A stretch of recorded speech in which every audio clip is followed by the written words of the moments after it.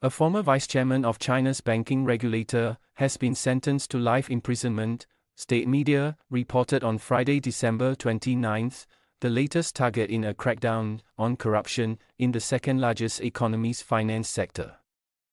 Beijing launched a sprawling campaign to counter graft in 2012, following the ascension of leader Xi Jinping to the top of the governing Communist Party.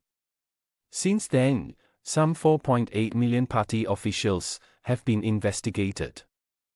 According to the latest official figures from June 2022, such investigations generally result in convictions and are suspected of serving as a tool for sidelining political figures seen as opposing Xi. Cai Asheng was found guilty of accepting 407 million yuan $57.5 million in bribes while in office, state broadcaster CCTV reported, citing a decision by a court in Zhejiang. He was also said to have taken an additional 110 million yuan in bribes after retiring.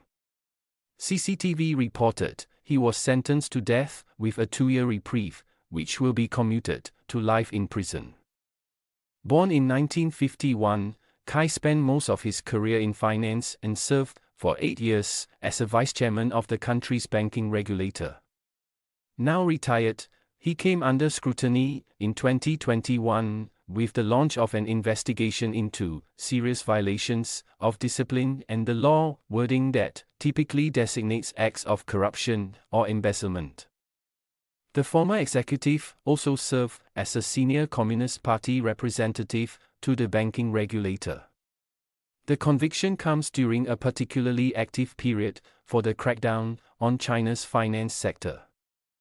On Thursday, a former head of China's central bank was sentenced to more than 16 years in prison for corruption.